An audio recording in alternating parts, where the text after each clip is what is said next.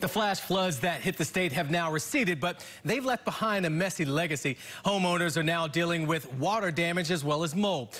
Tonight, consumer investigator Steve Sbraccia gets answers about how best to deal with that moldy mess.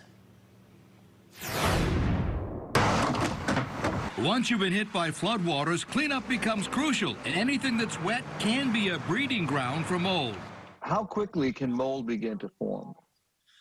They say mold can begin growing within 48 hours if the conditions are right. Before mold becomes obvious outside of the walls, it will breed behind them. You won't see it, but you might start noticing a very musty odor in your house. Even if you've only got 3 or 4 inches of water in your house, drywall acts like a wick, sucking up the water several feet above the floor line, even wetting the insulation behind the wall.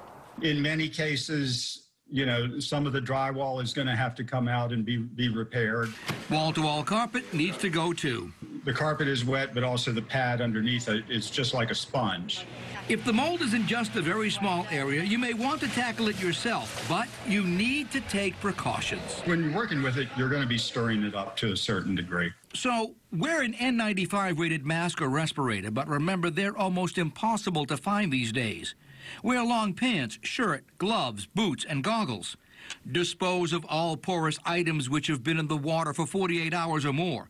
And use a commercial mold control solution. Some folks think, oh, I just throw a little bleach on it and I can get rid of the mold right away. But bleach really doesn't cure it, does it?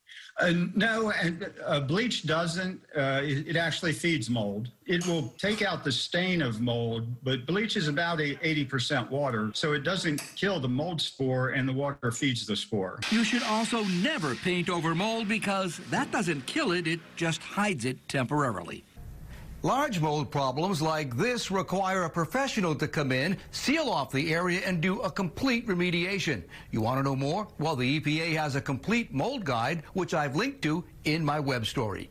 Working for you, I'm consumer investigator Steve Sbraccia.